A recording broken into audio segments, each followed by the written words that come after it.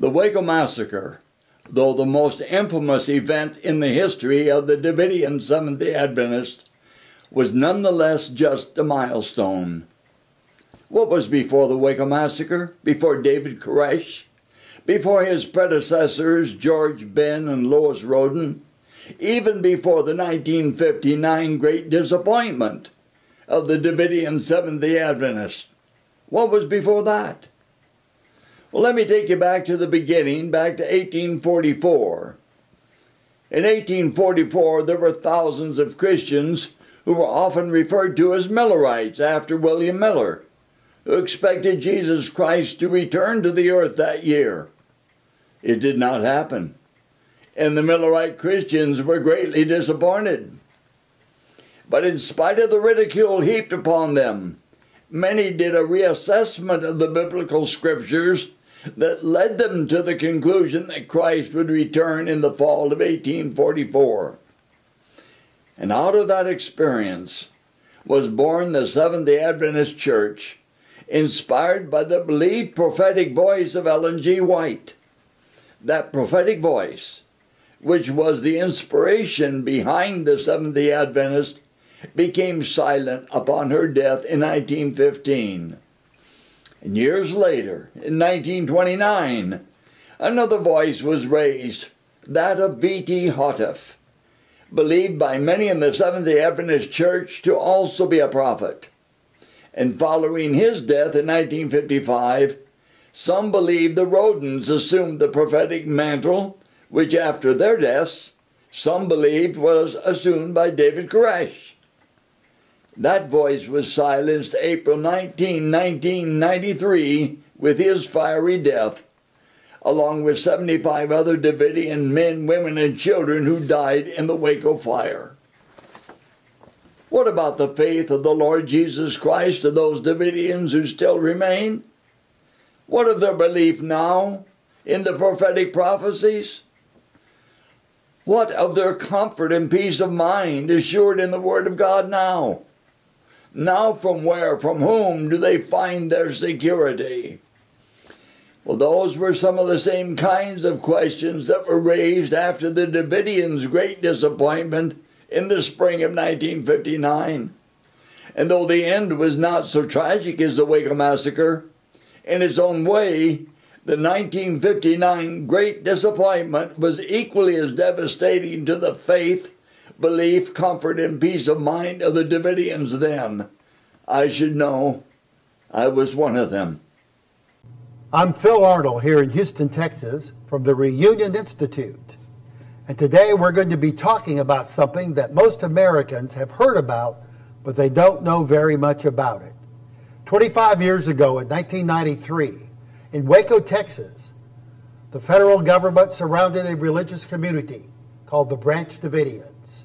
And when this episode was over, we had over 80 dead Americans, many of them members of the Branch Davidian Church.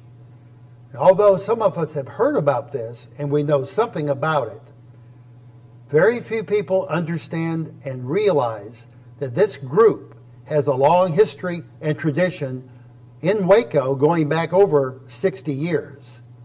Today, we're going to take a look about this tradition and about their past history so that you can realize more clearly that this religious group that was destroyed in 1993 was a religious group that had a tradition, a history, had people serving in the church community for many, many years.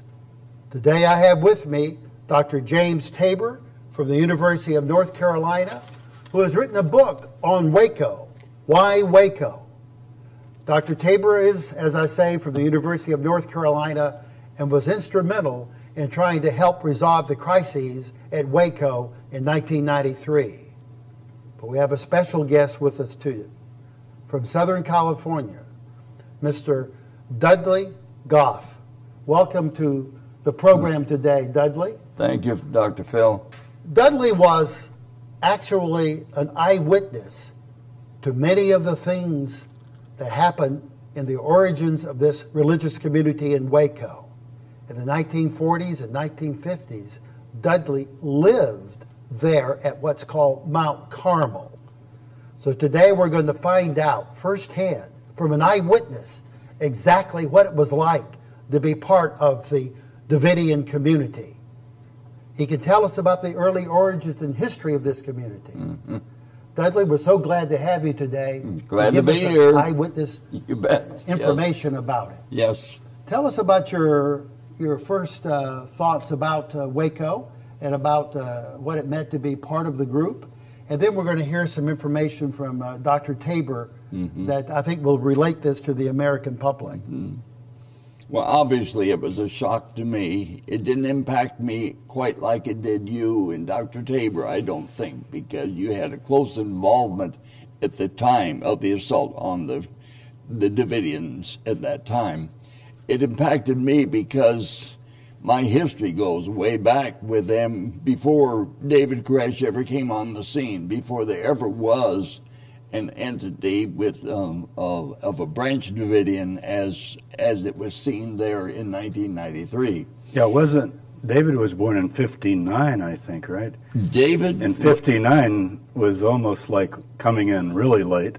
Well, absolutely, yes, because 59 was the year I left the Davidians because of the tremendous disappointment that we had, having predicted certain events were to take place in the spring of 59, actually April 22nd, 1959. They didn't materialize. And as a result of that disappointment, which heavily impacted me as it did others, it's like the Bible says, the shepherd is smitten and the sheep are scattered. Oh, yes. Well, we scattered because those things did not take place. Well, that was the year David Koresh was born. Yeah, and that's what the public doesn't realize. Yeah. Like, I had never heard of the Branch Davidians. I'd heard of the Seventh-day Adventists on February 28th, when the Bureau of Alcohol, Tobacco, and Firearms did that initial raid out at Mount Carmel. But I didn't know this history that you're even going to tell us. And working on the book, I began to learn some of this. But I want all the people listening to realize most of us heard of David Koresh in 93.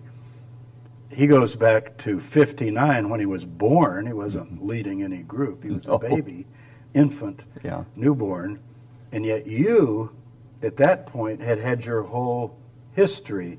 So by adding you to the story, we're getting this incredible living link to the whole story. And I think it's vital to understand. Well, my whole history then with the Davidians ended in 59 when David Koresh was born. Yes. So then I have to take you from 59 back to when I got involved, and I can give you a little bit of information as to what was preceding that. This will be very helpful to us because, and I think to the people around the world who are interested in this whole topic, because it will give us a context to understand what was happening in 1993, because it's part of a river. If we can go back to the river and get back to the source of the river, which goes back at least 100 years, we can understand what happened more clearly that way. Well, tell us a little bit about the beginnings of what the Davidians were and the origins with the Seventh-day Adventists and some of the leadership there, Dudley. I was raised a Seventh-day Adventist, so it goes back before my birth that I'm an Adventist. So that would be like 18... Well, 1931 I was born. Yeah, but this would go back, as you said, 100 years. So back to the 1830s, 40s, 50s. Oh, yeah, right. Yeah, till the Millerite movement, actually. It was the Millerite movement, the disappointment that Jesus didn't come in 1844. Yeah, that was William Miller. William Miller, yes. Yeah, he was a Baptist that really studied the prophecies of the Bible, the book of Daniel and Revelation. And there are a lot of numbers there, mysterious numbers. He tried to put them together, and he came up with a date of 1844, and the expectation was that the Messiah, Christ, Jesus, could come at that time.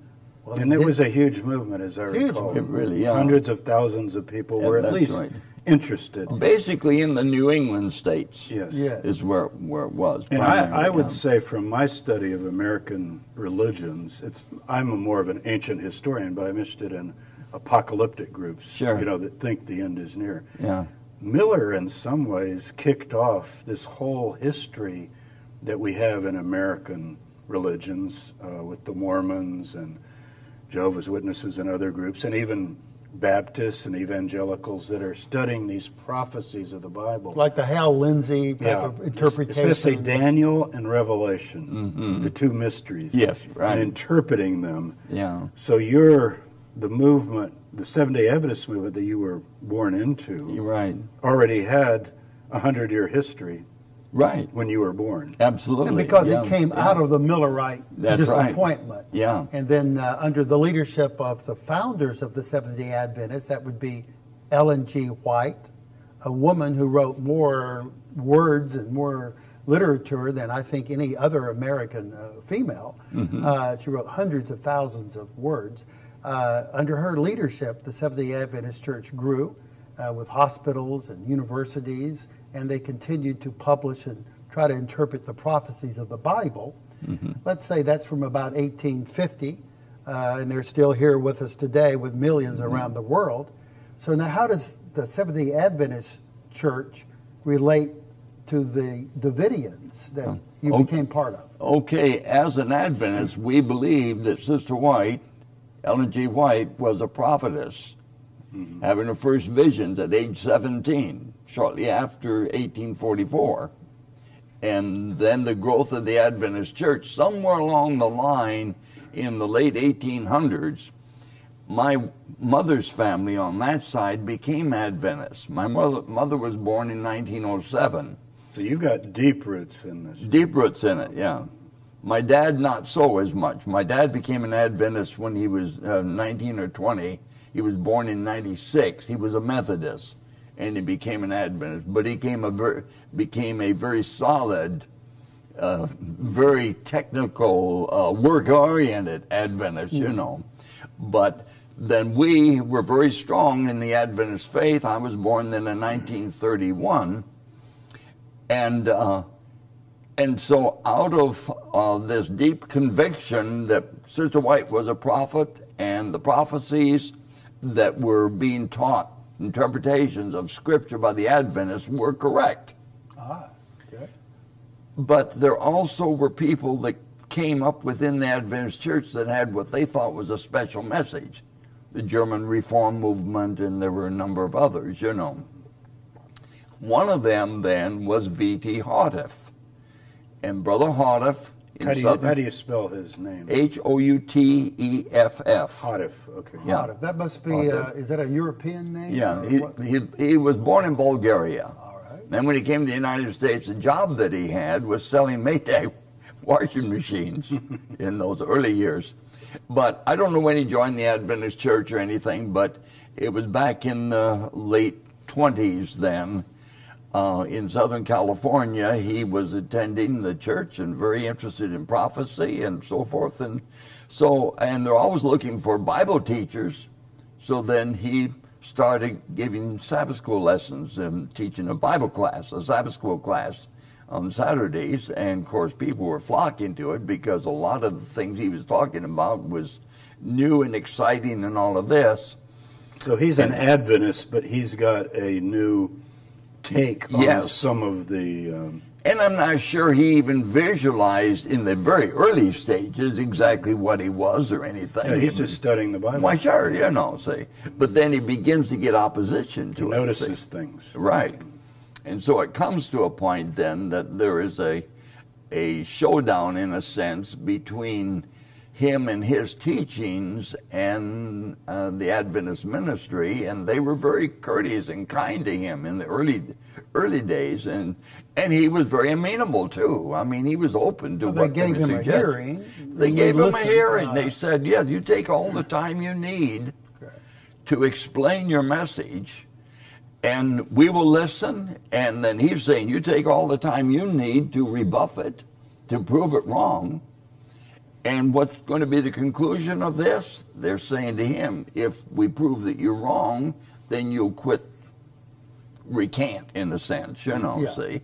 And he's saying, yes, he would, you know. So he's not at that point, or maybe never, you can tell me, but he's not saying, oh, I had a vision and I'm a prophet and I'm replacing or going beyond Ellen G. White. He's just studying his Bible and seeing certain interpretations. And to my knowledge, he never had any dreams or visions at all. Like Ellen G. White, she had the visions, but he never did, to my knowledge.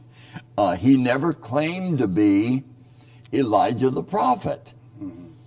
We claimed him to be Elijah the prophet as a forerunner of Christ's second coming, much like John the Baptist, that Jesus referred to as the Elijah of his day, was a forerunner of Christ's first coming. Yeah, some of our audience might not know or recall that if you go to the last page of the Bible, of the Hebrew Bible, the Old Testament, is Malachi.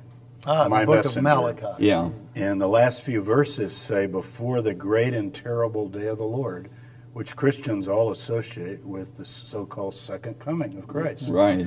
I'll send Elijah the prophet. Yeah. Now that can't be John the Baptist, the way the people would read prophecy, because John the Baptist was 2,000 years ago. This is before the great and terrible day of the Lord. Yeah. There'll be Elijah, and guess what? You remember? He's going to restore all these things. Right. Yeah. So I could see how. Now you knew Hadif. I knew Brother Not in Hadif. LA, In that early stage, no, say, but as a result of that dialogue between them, they said, "Yes, we've proved you wrong." He's saying, well, I'm not satisfied that you have, and the rift began, and then he started off on his own. So he's not going to stop teaching. He's not going to stop because teaching, he thinks it's the Word of God. Well, what are the distinctive points of disagreement he had with the Seventh-day Adventist leadership? Was it something to do with the kingdom of God?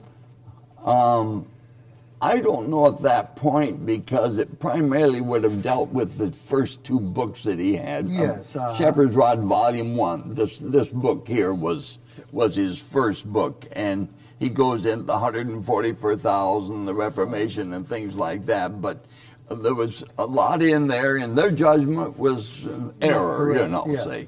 Well, now it's called the Shepherd's Rod. Why this thing the Shepherd's Rod? Well, Micah 6:9 says, "Hear ye the rod, and who hath appointed it?" So in the So Old he Testament, took the name, there's a book called Micah. Micah. And in chapter what? In Micah 6, verse 9. And it says something about a rod will speak. Hear ye the rod, Hear the rod. and he who hath appointed it. Hearing the rod, obviously, is a symbolic, but it's the message of the rod. And he took it and applied it to his book, The Rod, the message of the rod. So this was published while he was not in Waco, Texas, but Los Angeles. Oh, this is in Los Angeles. Very early. And notice it says on here, the 144,000, there's the rod. Yeah. A call for reformation. So Yeah. it sounds like Adventist Church is more than 144,000. Oh, yes, right, yeah. By then, was it 1 million or 2 million? Well, probably 3 million or more. Yeah, so he's saying, worldwide. wait, if you hear the rod, which I guess is his message, Right. that will reform the church down to this group. Did he take that literally then, that it would be like the true believers in the Adventist movement would number 144,000? Yes. Wow. Eventually, it would. That's amazing. It would reach that figure. By filtering out the ones that were not really fiercely warm or hot for God. Right. Well, there's where he got the revelation of Ezekiel, the 9th chapter, where Ezekiel tells how the angel is going through the midst of the city, and he makes that applicable to the Adventist church. Because he believed that the Adventist church was God's church, that it was the last church, it was the Laodicean church, and all of that is believed by Adventists and by Ellen G. White. But the Adventist church was corrupt too, lukewarm, the Bible says. So explain this Laodicean for people that might not know. What is that? Okay, go ahead and explain about the 7 churches and lead up to Laodicea. Right, well, in the book of Revelation, you find that the book of Revelation is a revelation of Jesus Christ that's given to John, and it consists of letters to 7 churches. The churches are in famous cities in Asia Minor. You have Ephesus, and you have other cities like Smyrna and Pergamos, Thyatira, Philadelphia, Sardis, and Laodicea. And so the message is to go to those churches. Now, you could take those churches, couldn't you, Jim, as literal churches at the time of John. And they were back then. And they were. Churches, yeah. They're on a little mail circuit in what's today Turkey, Asia. Yes. But when you read the book of Revelation, it doesn't simply end in the first century. The book is taking you through hundreds and maybe 1,000 years into the future. So there's a way of interpreting it that those churches represent different periods of time throughout history when certain characteristics of those churches would be expressed by Christians down through time. Is that the way you would express it? Yeah, and when you get to the 7th one, which is Laodicea, right, it's kind of a pessimistic picture. Yes. Not only do you have right before that, I'm coming soon, so you know you're at the end time if you have this future interpretation, but the church is pictured as in a bad state.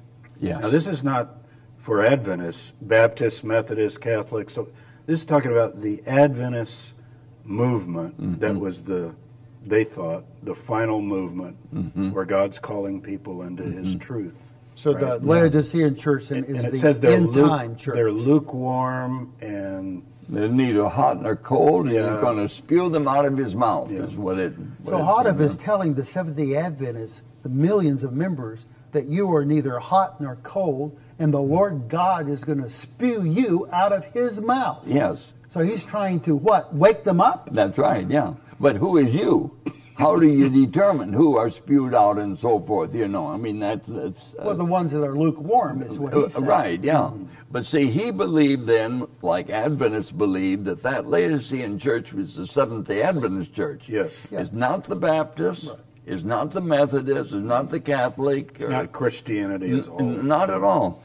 This little church, the Laodicean Seventh-day Adventist church that came out of the Millerite movement, that God has put His stamp of approval on and proven it through the writings of Ellen G. White, that is the case. And for Brother Hadav to come along and say, well, no, we're starting something else. That wasn't it. He comes along and says, hey, we're a part of it. But now God is giving additional light. You talk about the spewing out, the lukewarmness of the Adventist church. What's the next step? How is He going to handle this? Oh, you go to Ezekiel, the 9th chapter, and he says that He's going to send the angel throughout the city, and we interpreted that the city of Jerusalem, that is the church. The people of God. Spiritualize it. But the people of God in the Adventist church, not the people of God in the Methodist church, right. or any of those, but in the Adventist church. And that angel would go throughout the church over a period of time and put a seal in the forehead of the ones who are faithful. Well, it says, on those who sigh and cry for the abominations that are done therein, you know, in the church, or in Jerusalem as a So Hadav thought the time had come. I've heard you use the term the 11th hour. Yes. And God is now going to cleanse and purify the church. Get Him ready to do so. And so before He does that, I think there's scriptures that say God does nothing except He warns. He revealeth His secrets through His servants the prophets. So He felt like He had been chosen. Right.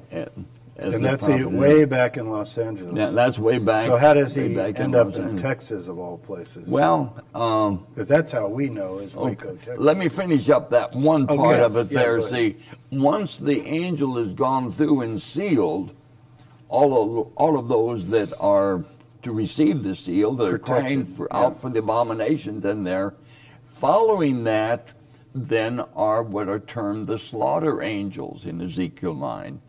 And they go and they slay those that do not have the seal. And this is literal. And that was literal, very much like with the angel that went through the camp in Egypt when the Hebrews were about to leave. Those that were going to be protected from the angel, the slaughter angel there, put the blood above their doorpost. Right. And wherever he saw the blood, he would pass by, you know. The Passover angel. The Passover angel, and that... So I can see why these Adventist ministers and people that were more established that are running the church in every state and every conference, this is a pretty rough message. Oh, really? Yeah. That most of you actually are going to be judged. And so when you talk about the sealing and then following it, the slaying of those that aren't sealed, wait a minute, who are these sealed ones? Where else in the Bible does it talk about a sealing?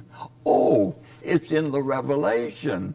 It talks about 144,000 that are sealed, 12,000 out of each of the 12 tribes of the children of Israel. We reject the Jews because they killed Christ, so we're like all the other denominations. We're a replacement theology. None of that has reference to the Jews literally in the Bible really applies to them because they've been rejected since they killed Christ. So that was the position. That was the position of Hadif back then. And the Adventists. Back then, and the Adventists, you know. Whenever then the prophecies talk about Israel, it's now applied to the church. It's now applied here. And, of course, the verse quoted most often for this is where Paul makes a statement in Galatians that if you're Christ, you're Abraham's seed and heirs according to the promise. So all of the promises made to the Israelites, to the Jews in the last days, bringing them back from all nations, back to their own land, setting up the kingdom and all that, that's it's all spiritualized. Yeah. They were confiscated and given over to the And so we took that as Adventists and Davidians as applying then to the 144,000 spiritual Adventists and all there, but a literal fulfillment of it, setting up the kingdom. So the 144,000 would then eventually go to Israel, to Jerusalem, to the kingdom. Now that's Hadif's view. Right. That's Hadif's view. That wasn't the Adventist, no. Explain that a little bit. Because they're different from the Adventists on that point. Because that's a big point. That's a big. So you got a slaughter, but you've also got a completely different interpretation of the kingdom of God. Yeah, and for them, the slaughter was allegorical or whatever. They wouldn't accept that, but it was the anticipation, and maybe that goes to the crux of it here before I explain further. That sealing of the 144,000 would continue until a certain time. And Brother Hadif died in 1955.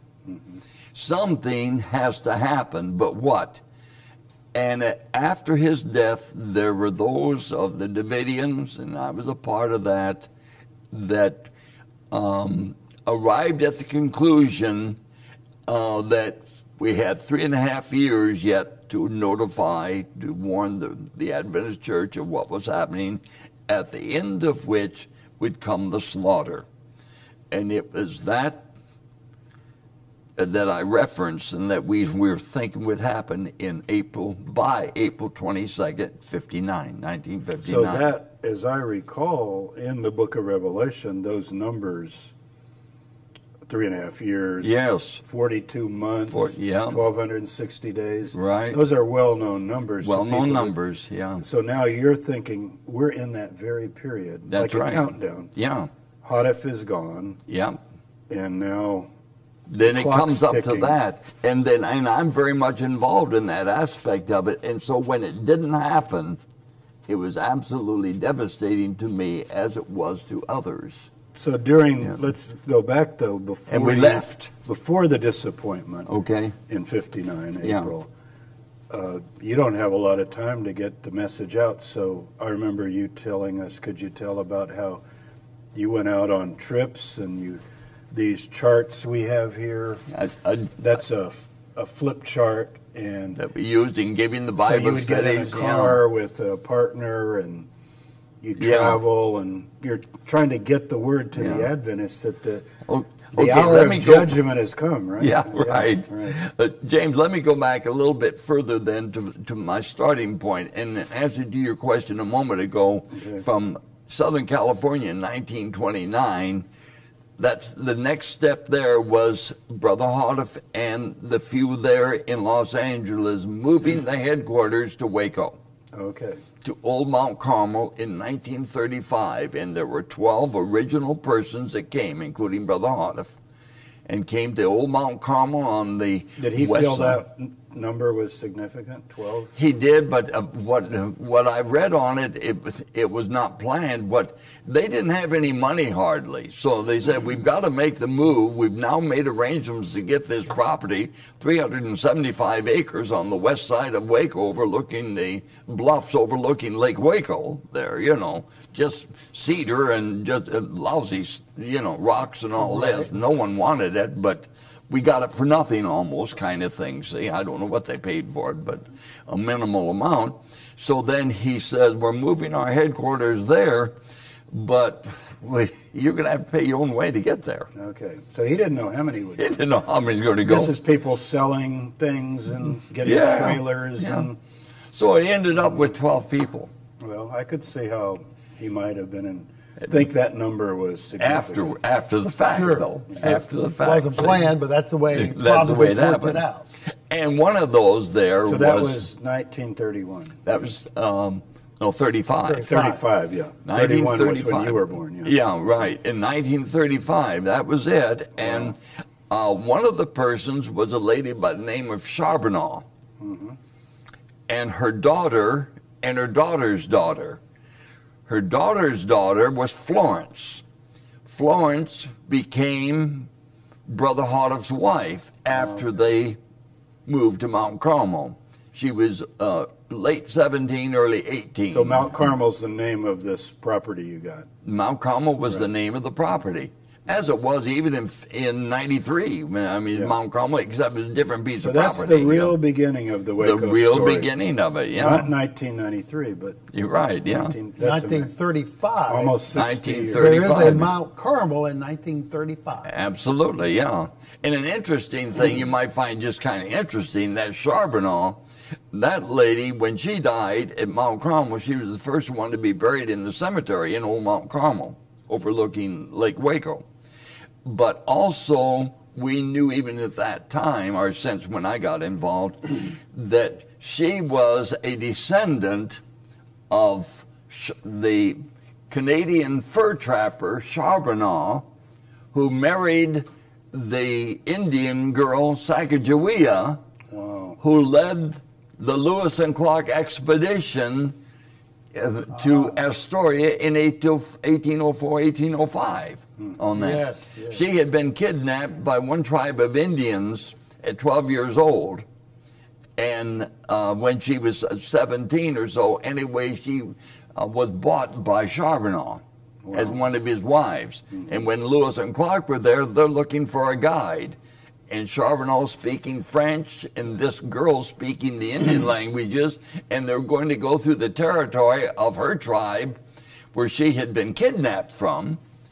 It turned out when they finally got there, her brother is the chief then at that By time. that You know. time, yeah. But I mean, it's just very So interesting. here you have how a much- family going to Waco, a mother, a daughter, and a granddaughter that have this Have that rich history. piece of American history. Right. Where they were out on the frontier. Right, You know, absolutely. exploring new directions, and Brother Houteff and the Davidians are exploring new directions and new frontiers This is in right. the Bible. Yeah, yeah, absolutely. So there was that small number that moved there in 1935 to Mount Carmel, and then they invited more people to come and so forth. It had you to know. be rough. Oh, rough as could be. And we've got pictures of the sketches of buildings they were building, and then we've seen some of the buildings, and just they were shacks, like chicken shacks, you know. You're printing up many, many tracks by the scores of thousands and sending Beginning them to out, do the beginning tracks. to do that. Yeah,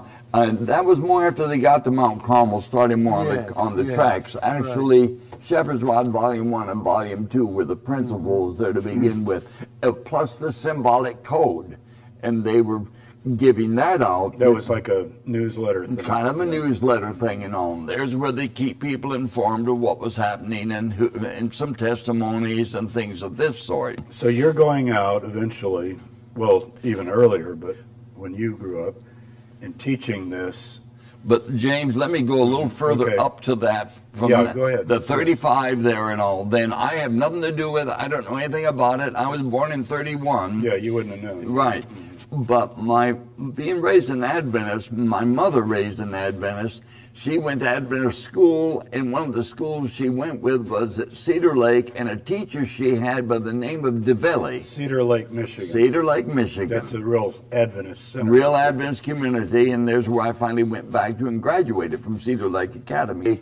This Dudley became a Davidian. She accepted the rod message. Well, she loved her kids and all, and my mother and her had a good relationship. And she kept hounding my folks then to study the shepherd's rod writings and Brother Hart, accept the new light. Say, and of course, my folks were really against it. Well, my mother's health was real bad in Michigan, and the doctor said she needed drier climate. So in 1944, we left Michigan to go to Southern California. And being late in the year, we took the southern route more, which took us through Dallas. Well, my mom and Sister Dudley in Waco, they're corresponding, and it's not that far to Waco. Not that far, and Dudley says, "You guys come by Mount Carmel, Waco." No way was my dad going to do that, So. He didn't want to mess with this heretical teaching. You're right. So Dudley still wants to see our family, so she finally concedes. She says, "Okay, I'll come up there." She buys a one-way ticket on a Greyhound bus from Waco up to Dallas, up there to see us, and has no money. She says, "I have no way of getting back home. I don't have any money. You're going to have to take me back." And my dad fell for that, Okay, said to Dudley. And we left the trailer there, got in the car, and drove from Dallas down to Waco to Mount Carmel. And we were there a week, and during that week, Brother Hardiff is giving Bible studies to my dad particularly, and he became a Davidian. So he was personal. He would sit with your father and open the Bible. Right, absolutely. Really?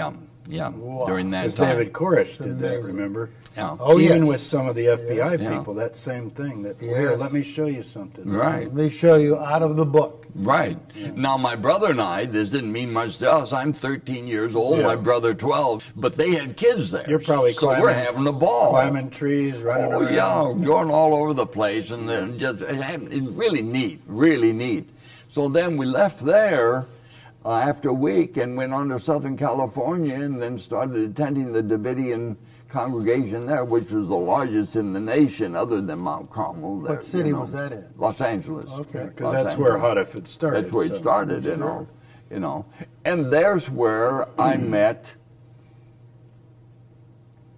we may refer back to this, but there's where I met Mary Bell and her mother. She was a child, maybe a year younger than me or so, but they were Davidians. We'd pick them up and take them to the meetings, and so that's how I knew her. She eventually becomes the wife of Perry Jones, who was shot at the entrance with David Koresh when the BATF. February 28th. Yeah. So Perry Jones that was killed in 1993, you knew him? I knew him, and we'll touch on that way back, but not that far back. Knew his wife that far back. Didn't know Perry Jones until other things happened that we got involved with the Davidians. So that was in 44, and we stayed in California for 2 years, and in 46, Brother Hardiff contacted my dad because he was a landscaper and asked him to come to Mount Carmel. He didn't invite anyone to Mount Carmel unless there was a purpose and they're doing something there, other than maybe an older person. He's not just trying to gather a bunch of people. No, not at all. You had to have a job and they needed you, because my dad was a landscaper and Brother Hardiff was thinking ahead. He was preparing. We had 375 acres on Mount Carmel there and a lot of ravines and whatnot. And so it gotten the big bulldozer. I remember when the new one came into Mount Carmel, $5,000 they paid for this big bulldozer, which was, they'd had an international one before that. But anyway, brought my dad there to build the outdoor stadium that would seat 144,000. That is remarkable. That is build a stadium, a stadium, outdoor stadium? amphitheater, yes, and all just the dirt, you know, and it would be terraced and down, and so you would sit on the grass. I've seen my dad leveling it out with water, you know, so it was just the right. So he started working on it. Oh yeah, yeah. Amazing. When Brother Howard brought us there. Well, you talk about taking the Bible literally. It's one thing to sit around and speculate, but to say, you know, this remnant group is going to come, and we'll get to where later you're going to go to Palestine, right? To Israel, and be part of the kingdom of God and so forth. Right. But to think they're actually going to come to Waco, Texas. Yeah. I was going to say now, with people listening who are Catholic, Baptist, Methodist, I don't think when you go to your church, you sit around reading verses that talk about how 144,000 new members could be seated in some kind of stadium that your church needs to build. Mm-hmm. Why is that? What's the difference between your approach and what we're hearing today? There's, as Dr. Tabor says, you're really concerned with what the Bible predicts will happen, and you're taking those passages very seriously.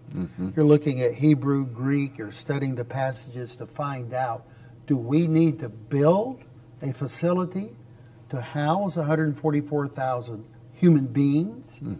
Or does that mean angels? I mean, you're discussing all this. Right, yeah. And you conclude that the 144,000 are? The Adventists that escaped the slaughter of Ezekiel 9, the ones that are sealed by the angel, the sealing angel. Human beings. Coming to Waco. Absolutely. So you're looking for 144,000 new members.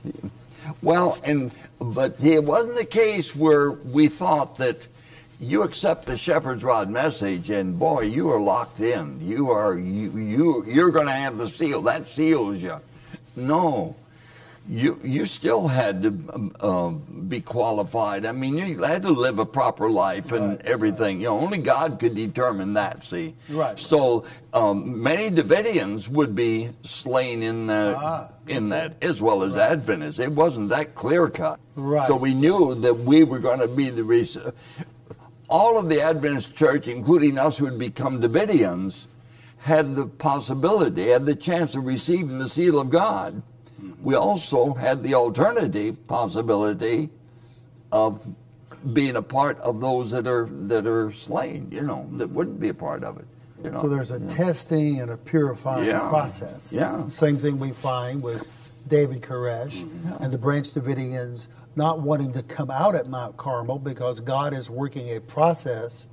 There's a waiting period where the sheep can be separated from the goats, and there can be a purifying process going on for people inside.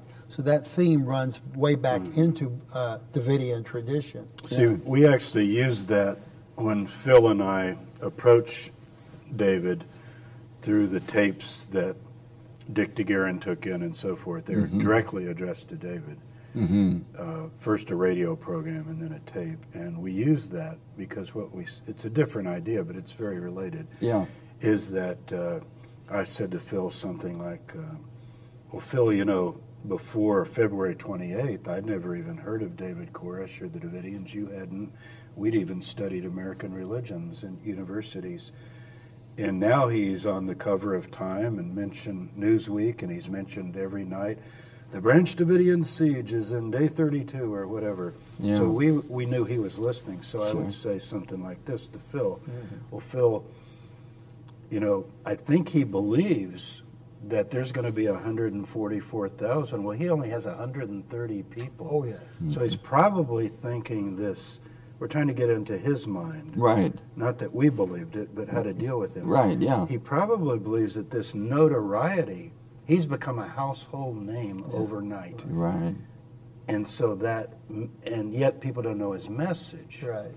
So our pitch for him to surrender and come out, which he agreed to, he signed an agreement. It was all done. Yeah. Was because he was thinking, okay, this is probably the case. Yeah. Now, if I publish my message, just like shepherd's rod back then. There'll be 144,000 people. I don't think he was as exclusive with just the Adventists, because he had pulled people from all over. But on the globe, there will be 144,000 that'll see this message and read it and decide that's a prophet of God, or that's the Lamb of God. So that would happen after he Yeah. surrendered, and he would go to trial and maybe go to prison. This work of God sealing 144,000 would be transpiring, and he would be there watching it and then participating in it as it came to its culmination. Yeah. Because there wasn't a chance that that teeny little group, 130 people, was going to have any worldwide influence without something happening. Right, yeah. So I think he thought that over, and actually it was Passover. It was a week before, it was the week after Passover on a Wednesday, April 14th. And he said, I've got the word now. Yeah. We're coming out. Yeah. But I have to write this message. So see, we're pretty sure that he, I don't want to say went for it like it was a trick, but found this suggestion persuasive. Yeah, I think he did. And I think he wanted to dialogue with us further we didn't because he says once he gives his manuscript to the attorney and gives it to us, names us by name, they would come out. So this fire that's on the cover of my book here, everybody's seen that image. Right, yeah. That, totally unnecessary. Right, That did not absolutely. And these little children Yeah. should be alive today. Now, whether they want to believe Davidian message or not believe or whatever, that's another question. But they shouldn't be dead. No, they shouldn't. Be And dead. this church community goes back then. Here we're in 1935. And then your father comes along later and brings the children, and he's building this theater or this amphitheater, this stadium for 1946. So please continue. What happened then? Then I stayed at Mount Carmel for 2 years, and I won't go into a lot of things right now, but maybe later if there's something you want. But I was there for 2 years, and my main job was in the bakery, and so I was in charge of that.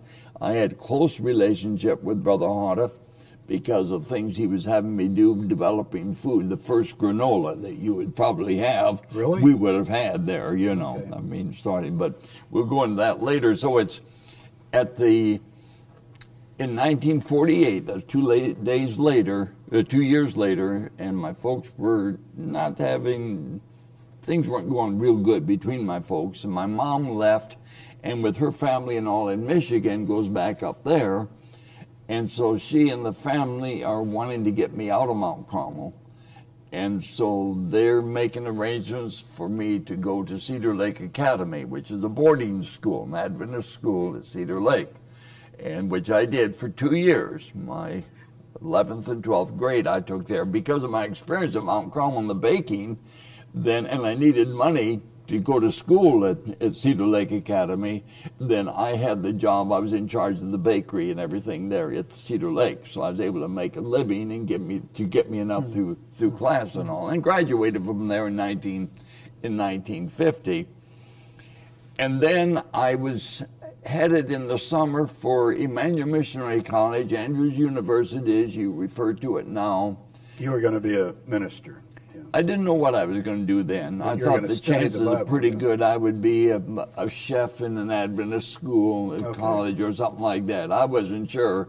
But anyway, toward the end of that first semester, I decided I want to go back to Mount Carmel. I wasn't comfortable about everything. So I went back Christmas of 1950, it'd be almost 51. You felt a pull. I felt a pull to go back, but I didn't trust myself enough to be able to make the break, because I went back with my mother and drove her that whole distance from Battle Creek, Michigan down there, and but left all my stuff. I couldn't trust myself to go back to Emmanuel Missionary College and get the stuff without them talking me out of it.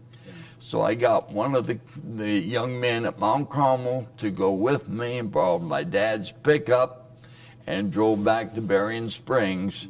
Well, now I'm committed. he's with me. I've got my dad's truck. You got to go back. Yeah. I've got to go back. Yeah. And they tried in every way under the sun to get me to stay, and I think they probably would have succeeded if it hadn't been for that. But I returned to Mount Carmel and then got quite involved in things that were going on at Mount Carmel, and feeling, hey, that's where God wants me. And then they paired me up with M.J. Bingham, one of their leading theologians. Yeah, I've read about him. He was major. Really major in the early years there, particularly. So I went with him around the country. So you're like a Paul and a Timothy or something. Paul and Timothy, and I felt like it. I felt like I was Timothy, and I admired this man so much in his ability to give Bible studies. I learned to give Bible studies from him. So, and we had unbelievable were you using charts like these back in those days? Well, no, we weren't using this. We didn't have those back then. It was only after after 2 or 3 years. But you were going and visiting. Explaining Daniel and Revelation. All of that, going through these and the details. shepherd's rod. The shepherd's rod, but mostly me not explaining much, mostly just being there to help Brother Bingham. He had a bad foot. Yeah. And so he kind of needed someone with him quite a bit. And he was very tall, 6'4" or so, you know, and had a cane and everything. I about killed him a couple of times. And here I am, a 19-year-old kid, you know, and I'll tell you some of the funny things that happened. But so you were really getting convinced. Oh, really? More and more. This is it. This is the final message. We're very near. We were up in Canada among the Ukrainians and giving Bible studies there, but they were Adventists. Yeah, see, Adventists are worldwide. They're worldwide. So when you returned then to Mount Carmel and you became more persuaded, more convinced, more committed, more into the spirit of what was going on, you were able to sit there and personally listen to Brother Hodeff. Right. What was that like to you at that time? Looking back at well, it isn't even just then. Probably where the feeling was the strongest before I ever left Mount Carmel to go to Cedar Lake. We didn't bring any of the timely greetings with us, but I would sit there in the chapel, and Brother Hodeff would come out with his Bible and open it up in whatever scripture he was going to be working from there, and his wife was seated in the front on the left-hand side. Florence. That was Florence there. We didn't have recorders then, but she was very good stenographer and typist and all this, but she was taking in shorthand every word he spoke. Then later on in the week, they would go ahead and transcribe that, edit it, and every other week they would put it into a timely greeting. So there'd be 2 messages in a timely greeting. Okay. And those were sent out to the field all over. But so people all over that believed or were on the way to believe. Yeah, and many that didn't. You know, if we had their addresses and all. They got a timely greeting. Oh, it was a timely greeting. But I would sit there and listen to Brother Hodeff, and as a young, you know, here I am, 17 or so at that time, listening to him, I can't say I felt like I was in the presence of God. I mean, I wasn't looking at God. It wasn't God speaking necessarily. But what a privilege for me to be here to hear the words of God coming through his prophet, his latter-day prophet, the Elijah of Malachi. Yeah. Of Malachi that precedes the second coming of Christ. I mean, I was just, and so I just drank in every word, you know. I mean, but it was the aura of it. It was the spiritual high, or whatever you might call it. But it wasn't because he was, because you told us this, it wasn't because he was this flamboyant. Oh, not at all. Orator or charismatic. He wasn't that. It was more just opening the Bible. This is right. Going through. Very calm. Now that's so interesting for 93. Oh, yeah. Because, see, we didn't know Koresh and all. Right. We started listening to the tapes. And he also, maybe they had a similar style. It could have been part of the culture. The thing that was important wasn't, you know, your voice or being this charismatic speaker or anything like that. It was literally who's the angel that comes from the east in Isaiah, and who's this, and what you said earlier. Where else do we hear or read about a sealing? Oh, maybe Revelation 14 and 11 and so forth. So it was more that putting the puzzle together. You felt like you were getting knowledge. Absolutely. And when we talked, I was going to say this earlier, I'll put it in here, that everybody's like, why won't they come out? I'm talking about 93. Why don't they come out? Big question people asked. Why didn't they come out? What's wrong with them? Are they brainwashed or what? And what we found consistently, even during the siege, because they put out a set of videotapes, interviews where they just ran a camera and said, like, hey, Phil, what brought you to Mount Carmel, and why are you here, and do you want to come out? And they didn't sound brainwashed at all, but almost every one of them would say, well, I'm here because I was, a lot of them Adventists, and I studied the Bible, but now this teacher has shown me the way to put these things together. Now, of course, David claimed to even go, he believed in Hadaf very much. Oh, yes. Yes, he did. He claimed to be the seventh and final messenger to whom all the mysteries of the prophets were revealed. You know, and so they felt that, and the FBI got those tapes. There are two of them. I think they're on YouTube now. You can watch them. Yeah, videotapes. Yeah, videotapes, and they said, don't let these out to the public. So we didn't know till after they were dead. Yes. Because he said it will create widespread sympathy for the human side of the Davidians. Because they're just talking. And by the way, I want to point this out. If you look at who was there, a couple of them, Steve Snyder, graduate degree. Wayne Martin. Biblical studies. Wayne Martin, a Harvard lawyer. I'm not saying they're all that way. No.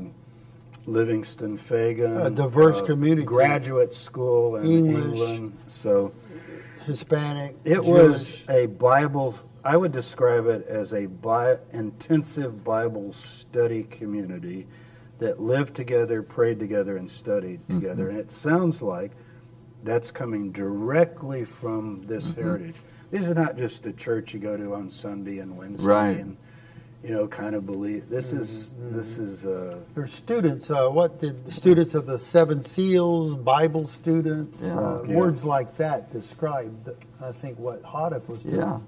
Well, it was back at about that time when I had returned, and after Brother Bingham, that Brother Hadaf started the Davidic Levitical Institute, which was the school to train workers to go out in the field. To get this message out. Right. I had personal training because I went with Brother Bingham, who was one of the key person, most talented, educated from that standpoint, you know. But that was the beginning stages. Well, we need a lot more than that. So then the Davidic Levitical Institute. So a lot of young people were involved in that. Well, there was Perry Jones. Really? He then was one of the students there. 2 years older than me, but he was a colleague with me. Now, see, there's that continuity, direct continuity with the people that died at Waco. Because he's the one that shot and killed on February 28th. That's right. He was the one that shot there with David Koresh, and the father of David that was the postman that tipped the Davidians off that the feds were coming. And the father of David's wife. David Koresh's wife. Well, but also he was the husband of Maribel that I knew back in '44.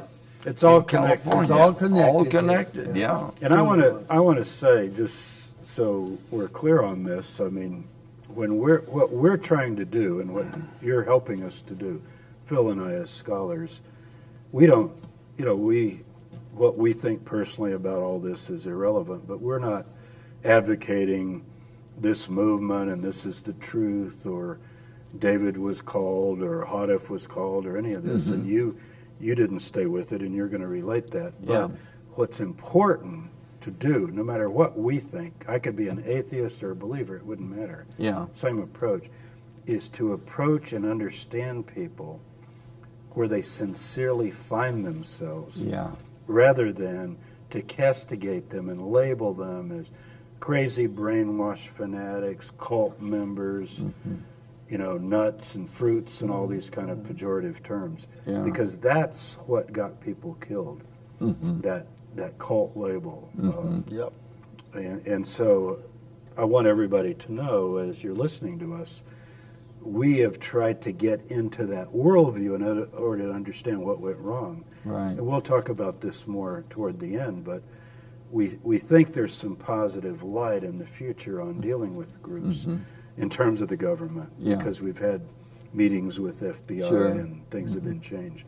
But you're helping us to really understand what it felt like. So you spent, I want to go back to Hadif though, because he's gone. Yeah. And what was it like just talking to him, being around him? What was his personality? Okay, I've got stories. I've got to give you a story here, and I was so impressed with it. Brother Hadif was strict in a lot of ways, and we had a dress code, and we had our own money, and What do you mean your own money? We made our own money. We made our own script, money. Script, yeah. And we'd have a card for eating for the cafeteria. I didn't need it that much because I worked in the kitchen. Chef, See, I was. So you're paid that way. They didn't have to come up with outside funds. Absolutely, they could say, here's your thing for your meals, and here's this. And when we first went there in 1946. Because I wasn't in the cooking end of it then, it's my dad that they're concerned about in making the outdoor amphitheater and so forth. But these kids have something to do, so they put me to work with Brother Berliner from Switzerland, who was in charge of the aviary, the bees, Okay. And so you'd make the little squares with the wax on, for the bees. And I was paid 17 cents an hour. In the script. in the script for that, see. Yeah.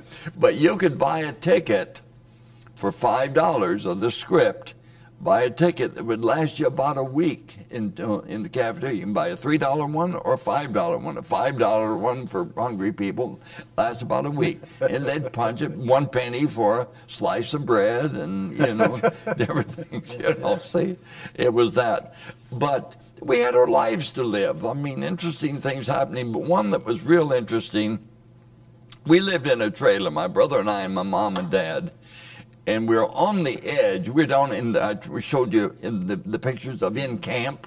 Yeah. And then the main administration was about a half a mile away up, And by then, you've got some good buildings. Oh, yeah, by then, some good buildings. Right. But we're down in camp close there and with our trailer, but we're at a precipice that sort of led down to that dam to I was telling you about, and the farm and the barn that they made there and the pump house and the dairy and all of that, see. Quite steep. But we were in a trailer 26 feet long, and I decided I don't want to stay in the trailer anymore, and I went into one of the trees that was on this precipice and built a tree house. All right. So I was living in this tree house. Well, I got a little more interested in radio. I wanted to listen to the radio. So I strung a copper wire 125 feet in length through the trees from my tree house, got a little crystal set, and I could listen to the radio stations. The two, WACO and KWTX. All I could get, but that was kind of fun and exciting. So I'm living this way, doing my thing, and Brother Hadif hears about it. So he calls me to come up to the apartment there to see him, and that was after work and in their apartment, and I'm in his kitchen there, and Florence is doing dishes or whatever, and he's sitting there at the table, and just as nice as could be, and we chatted a while, and I'm sitting on the floor with my back against the wall. And finally he said, Dudley, he said, I understand you're living in a treehouse. I said, yeah. And so he talked about that a little bit. The way he treated me was phenomenal. I just, a terrific father-son relationship. So he wasn't reprimanding you. No, not at all. But kind. He was telling me, he said, hey, we're not monkeys. Right. He said, you can't live in the treehouse. And so after discussion, a bit of it, and I didn't argue with him or anything, it was that I have to tear down the treehouse and not live there anymore. That was probably 16. Okay. Yeah, so he had a way of persuading you in a kindly way. But it's so kind. And it's on there. And he wasn't flamboyant. Like we talked about in speaking, he wasn't flamboyant. Right. But he also was not looking for attention, pictures and all. Almost never let anyone take a picture of him. Really? I really had to con him in almost to that one picture of me and him and another of my buddies there. And you've seen that picture, you know, the three of us. And I finally was able to talk him into doing that. But he was not arrogant, cocky, lorded over anybody. He never claimed to be Elijah the prophet, per se. He never said that. We said it. We believed it. He didn't walk in the room and here's Elijah. Yeah, none of that. None of that kind of thing. So I really loved Brother Hardiff. I really respected him. Florence, she's younger, I think. She's quite a bit younger, yeah. What was she like? Personality-wise, because later, after he died, you even knew her better. Oh, yes, yeah. What was her, give us a feeling about her. She was very knowledgeable of Scripture and very kind. She wasn't an arrogant person. I had to work with her a lot with the 11th hour call when I finally got into that. I guess we'll go into that in a minute. But that was a radio program. The radio program, yeah. Yes, a very gentle, kind person. You saw her interacting with other office staff and all. You didn't see any competition or irritation or anything like that, you know. It was pretty bright, studious kind of person. Very, very bright, yeah, my land. She could do, in typing, she could type 140 words a minute on manual typewriters, which you had back then, you know. Well, that's as fast as you'll talk. And of course, she knew shorthand, and because she took all of his messages there and everything. But it came to the point where the school graduated enough individuals, and Mount Carmel decided that it was important that they be sending people out as well as just mailings. So they started the field workers ministry, and about this same time, then to finance it, they were selling off building sites on Old Mount Carmel. That would help finance. And by this time, people are more interested in the nice views overlooking the lake and of Lake Waco and all, you know. So it wasn't a desolate, snake-infested area like it was when we bought it. And so as a result of that, then they were able to finance the work into the field, these workers going all over giving Bible studies to Adventists, and then, but needing property, so then they decided to buy a piece of property over on the other side of town where this all happened. 941 acres, what they bought there. Yeah, so we should just explain use the term Old Mount Carmel. So Old where Mount you Carmel first came as new. a kid is the main camp. Is the Old Mount Carmel, but then eventually you sold some of that, and there's another property. Yeah. And that's where later David Koresh was. After near Elk. After Elk, the 59 Elk, disappointment Texas. And all that. Right, yeah. People were over there. Yeah. So selling off Old Mount Carmel helped to pay for New Mount Carmel. Okay. It also helped to pay for the field work going out. Yes. Okay. But then after we're out in the field for a while, giving Bible studies, then the office decided that they wanted to expand into radio, and so we did a few trials, and I was in the Northwest at that time, and so they asked me to do it, and the first, and they entitled it the 11th hour call. This is our radio log. Radio log. Yeah. Here, the 11th hour call, radio log, and you can see it's page after page. Did you hook up with a? Well, we didn't to begin with. We started KWJJ in Portland, Oregon, on it to begin with. But then after a little bit of this, then they decided they wanted to expand, and so they called me in from the field back to Mount Carmel. So they would originate at Mount Carmel. And so then I became the spokesman, the preacher for the 11th hour call. And another young guy that was out in the field, he then was the announcer. I can still hear your radio voice. Oh, is that right? Oh, yeah. You definitely have that broadcasting voice. I take it as a compliment. So you got in with, what network was it? ABC? ABC Network. Wow. Yeah. Because this is really blanketing the country.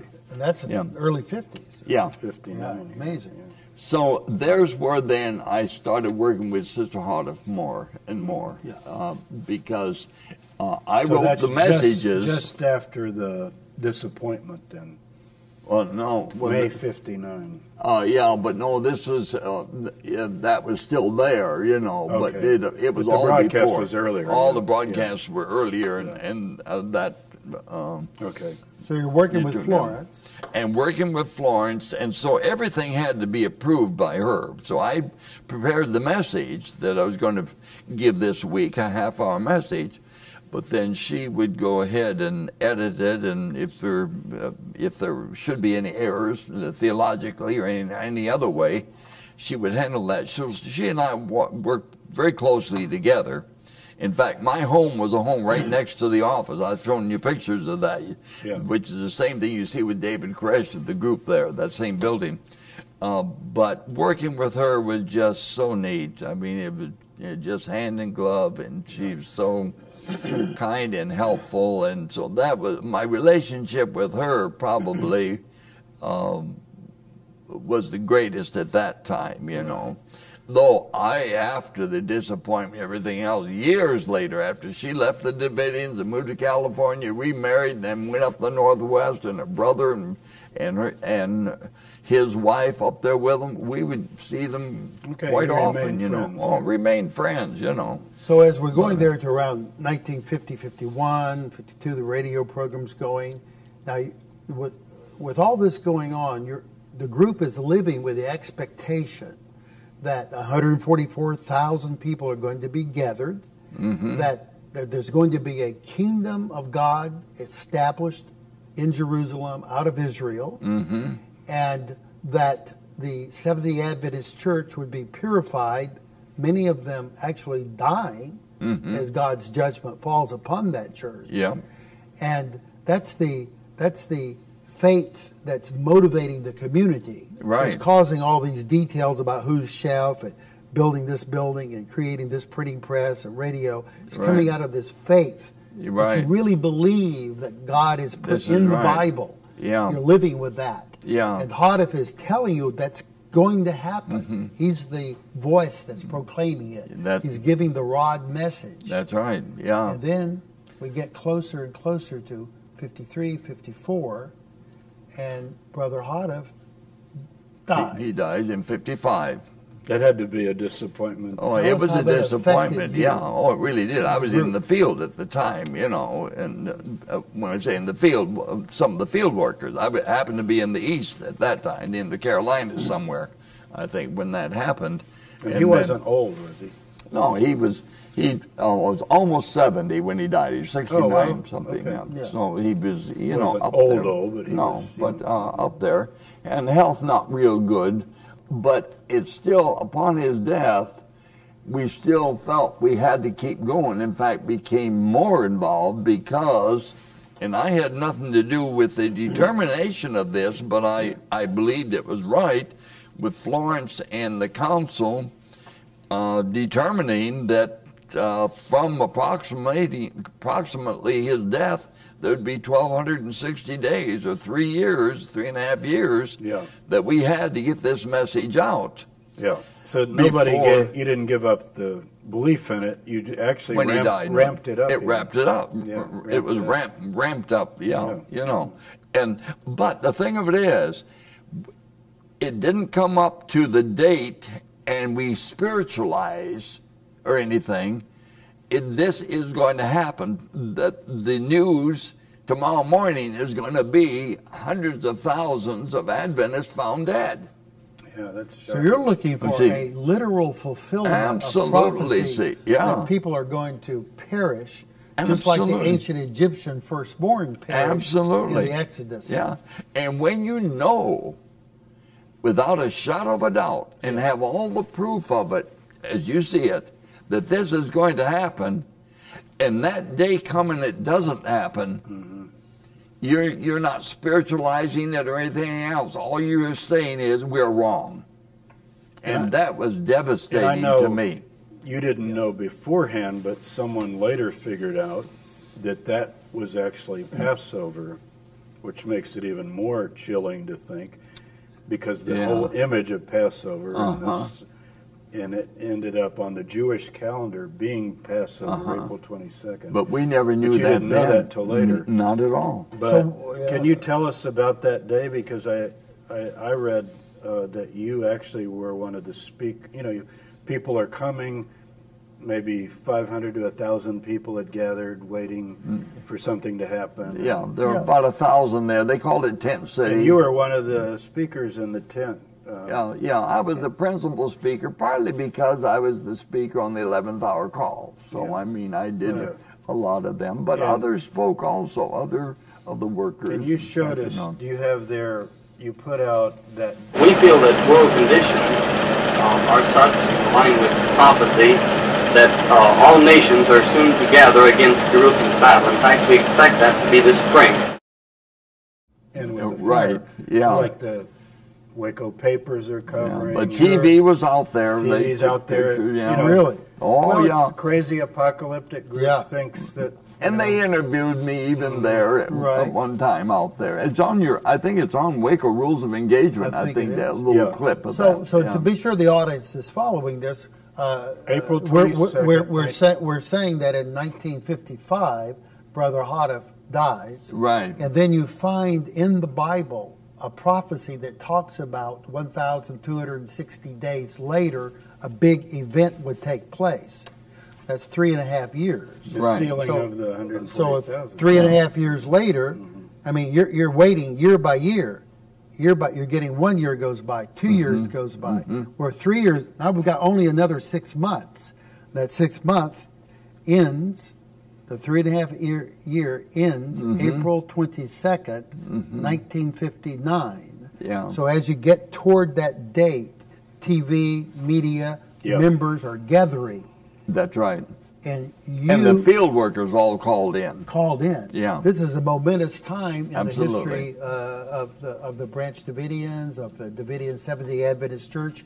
You're called the Davidian Seventh-day Adventist Church. Davidian Seventh-day Adventist officially at that time. The branch was not until later on. A little later on. So you're gathering on that day, and you become the chief speaker, really, the spokesman. Now, here's the statement. Now, this is after April 22nd, when the group had to tell the world, well, what happened. Yeah. And I noticed here it's got 5 points. I won't go over all of them, but it says, here's what we're expecting sometime this spring after April 22nd. So there's a little fluidity. A little bit. As I recall, Florence, the wife, when she figured out what day to begin with, it's when she began to understand it. It wasn't exactly his death date. Not on his death. If it had been his death date, it's sealed. It just count from the day he died. But there's some time, maybe a week, 2 weeks, even a month or two. And the main things is it says a terrible judgment will come on the Adventist church, which you talked about. But here's something. Also, that year, which also didn't happen, as you know, we expect that sometime this spring, God will commence to set up his peaceful kingdom in the Holy Land. Daniel 2. We've got a chart here. Daniel 2 shows the world kingdoms, Babylon, Persia, Greece, and Rome on one side, and then a stone. People can look this up in the Bible. It's a very mysterious. It says, in the days of these final kings, which is the latter age of what we call the Holy Roman Empire, which is European culture, extends to America too. The God of heaven will set up a kingdom that'll never be destroyed, and it'll break in pieces. You see the image there where it's breaking, and then there'll be a war, Now that's all through the Bible. Everybody knows. Some people call it the Battle of Armageddon. Right. That's all through the Bible. The main passage you mentioned here is Zechariah 14, where these nations come down and surround Jerusalem. Yeah. And from your standpoint in 1959, threaten a second Holocaust. So now the Jews have returned to the land of Israel, reestablished the state of Israel in 48, and now in 1959, 11 years after, they're all going to get wiped out unless God intervenes. And then 1,260 days and so forth. So it sounds like you're still holding on, and yet everybody thought that it was going to happen. So much so that when some of the brethren there were pushing me to continue the 11th hour call, my response to them was, we don't have a message. I have nothing to talk about. I have nothing to tell anybody. We said these events would take place, and by this time they didn't happen. I don't know what's wrong, but we're wrong. Wow. You're back to the drawing board. I'm back to the drawing board, and it was devastating enough to me that I didn't want anything to do with any of it. And it maybe took a few weeks for this to solidify and everything. Like you said, there's a little bit of flexibility. But it soon came to the point where then, and Mount Carmel had no more job for me because we stopped the 11th hour call. That was very costly on the ABC network. It's already 12 o'clock. Yeah. The 11th hour call. That's right, yeah. So there was no reason for me to stay, so then we did start looking for another job. Well, here I'd already gotten into radio with the 11th hour call, so I did make application as one of the other students to go into secular radio, and I got hired at Marlin radio station there, and I won't go into all that story, but it finally resulted in then I leaving Texas in 1961, moving to Astoria, Oregon, where I was offered a job there. So you recognize that the way you took the disappointment of 1959 was that you humbly said that we've made a mistake. I'm wrong. Right, yeah. That's rare, you know, in human experience. It was based on Brother Hardif's writings, but if Brother Hardif, if we're wrong on that, then he was not a true prophet. He was not the Elijah. But if wrong there, Ellen G. White was not a prophet. We're wrong there. How far do you extrapolate this down to the point where you say, I don't want anything to do with this Bible even. There's nothing there. Sure. Well, at some point, God is saying, wait a minute, kid. And I had to rethink. But it was so far a stretch that this is the Bible I used. I bought this in 1950 from Baylor University bookstore. This is the Bible I used all the time. All my markings and everything are the Davidian Bible studies and everything. I couldn't read this Bible anymore. Sure. It told of too much else. So I put it away. Right. I really wasn't reading anything until I finally got the Living Bible, which is just a paraphrase, and started reading it some. But I mean, I just about gave up my faith. You had to rehabilitate. I really had to, Now Florence didn't stay either, but. And you said you kept a relationship. Kept a relationship. She was kind of the leader. Yeah, and her brother too. Could you tell us, Oliver Hermanson? We got to talk to you a little bit before the interview, and you told us this amazing story where the Seventh-day Adventist Church reached out to you, and I think Florence and several of the leading people went to, is D.C. the headquarters? They did, Washington, D.C., Tell us a little, because that needs to be told, too. That's an amazing story, too. Before you do that, read that letter before the disappointment where they're denouncing you. Just you want me to read Give us it? a little context on that. I'll let you read it. Dudley, after the disappointment, as you said, you left, Florence left, and I know when you were going out before on these missionary teaching journeys, you personally, you showed us this letter, which is amazing. Now, this would be 51. I'm going back a little to show the contrast. Yeah, okay. But the Adventist church, the mother church, is getting very worried. Here's a letter from the president of the conference in Montana. That'd be the whole state. Right, yeah. It starts out, "Dear brethren," to the Adventists, "Beware. The shepherd rod people are trying to get a foothold among our people in Montana. They sneak into the town and innocently ask who the church clerk is and get names and addresses. The one who's working most actively in Montana is Dudley Goff." Okay, so fast forward, 1951, they're warning against you and all these people. And now you're disappointed. The whole world has crashed. Almost like the Millerite thing. Yeah, right. You know, they said, "We wept till dawn," and all these. It was such a contrast. But they didn't react like this. No, not at all. Tell us what happened. What happened. See, there was such a contrast between the way they acted after our disappointment in '59 and prior to that, but also when Brother Harder first was meeting with them as a group with his message to begin with, they were very good, very understanding, very kind, and all of that. That changed when he didn't recant. They were getting worried. Yeah. And so we were a thorn in their side For years. for all those years. So the difference between the beginning, the way they treated us, and during, and then the end, back to the, treating us decently. It was, they understood because they were birthed out of the Millerite movement, a disappointment that birthed the Seventh-day Adventist Church with Ellen G. White and A.G. Daniels and all of them, and Mr. White, Brother White there. So they knew the disappointment that we had gone through, and they understood.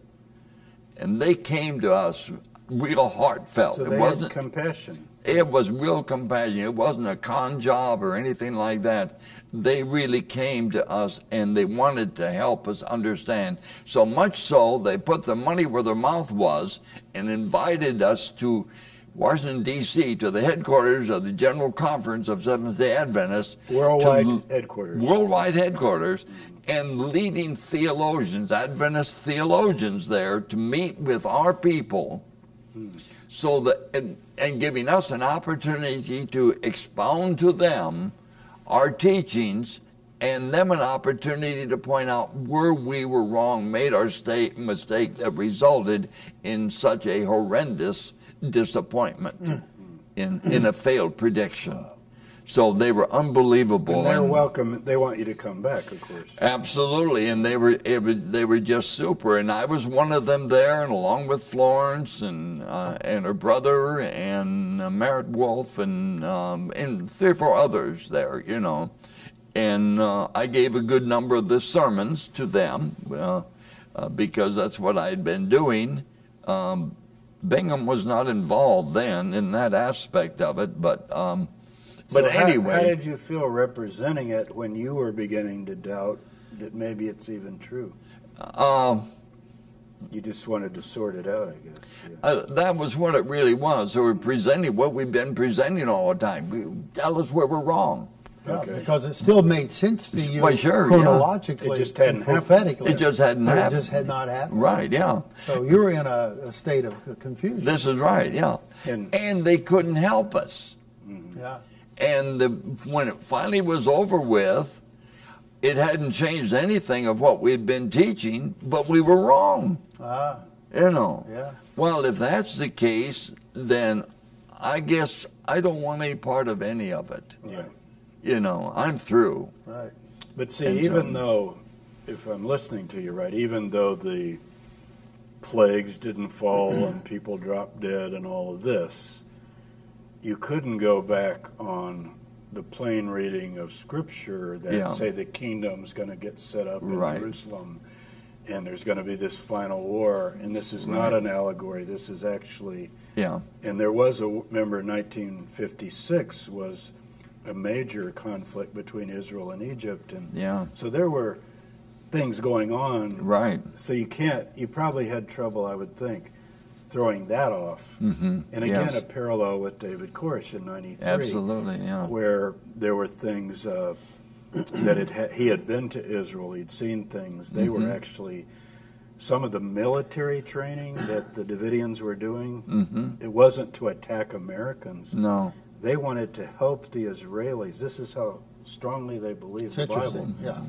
That how are you going to go help Israel when all these nations attack Israel? Yeah. And we've got the IDF, the Israel Defense Force. Yeah. They're kind of like, well, we'll go and say, we're here, 144,000 people, and yeah, we know how to use M16s and so forth, and we'll. We can prevent a Holocaust. Prevent a Holocaust. They believe this. They believe this. Yeah. And that's why Waco in '93 was such an absurdity that it happened, because they never thought they were going to end in Waco, Texas. If anybody was going to die, it would be in Israel, where Zechariah says half of the city will be taken. You know, like, it's a real battle. Well, it is. Yeah. The women ravished, the houses rifled, it says. Exactly. Yeah. So, and Jerusalem's divided, so you could see how people would read that and go, wow, half the city, Jerusalem's divided in half right now. So this idea of taking the Bible literally like this and reading your own history under the Bible is something characteristic, not just of your group, but other groups. But I think your group in particular and the Koresh group, it seems to be failing in a way. But is it the people that are failing, or is it the Bible that's failing, or is it the interpretation? Of course, Bible believers would say, well, it can't be the Bible, it's only... Right, yeah. But I mean... And it goes back... You open the Bible, and it does say there'll be this battle, and this is going to happen, and that's going to happen. But doesn't it go back, Jim, about to Masada and the Jewish Essene warriors fighting off the Roman legions? And they think it's in the prophecies. Absolutely. Look at Josephus. They thought that Jerusalem was not going to fall. Yeah. Josephus is finding the Roman Empire predicted in the scriptures himself in, 70 A.D.? Yeah. I teach a course on apocalypticism at University of North Carolina at Charlotte. It's a very popular course. I'm teaching it in the spring. Fills up to about 100 students. And I don't want to be cynical here, but here's what I tell them the first day. Okay. This is biblical apocalypticism through the ages. And I include this and other groups. Groups in the Middle Ages, early church, the Montanists, others. I say we're about to embark on a study of an idea that has a 100% failure rate so far. And they're all sitting there. What? I said, oh, sure. Oh, boy. That's right. We're going to study movement after movement after movement. That failed. Where they thought this was going to happen. And as one of my teachers at Chicago used to say about the first century, what they most expected to happen didn't come. Yeah.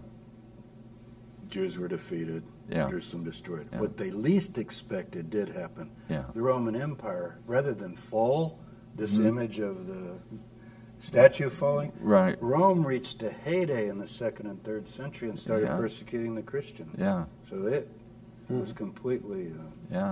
So.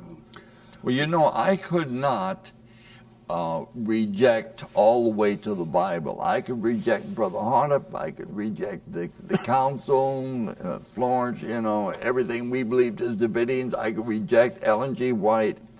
But when it come all the way down to the source of their teachings, I couldn't reject this. Right. So God stopped me there. Yeah. I could have become an atheist and not believe in anything, and believe this is just a nothing. And I couldn't come to that. So something held me, at least, there. But what? Where do I go now? What do I do now? So I'm going to church on Sunday? Sunday churches, which I was doing. I sang in a 65-member choir for 10 years in a Sunday keeping church. It fed my ego pretty good, but it didn't do anything else. Yeah. Theologically, everybody went different ways. I know you said some people went to Herbert Armstrong's group, the Worldwide Church. My mother and my brother did, And others Probably. My dad went back to Adventist Church. Right. Yeah, some went back, some fell away from any kind of faith.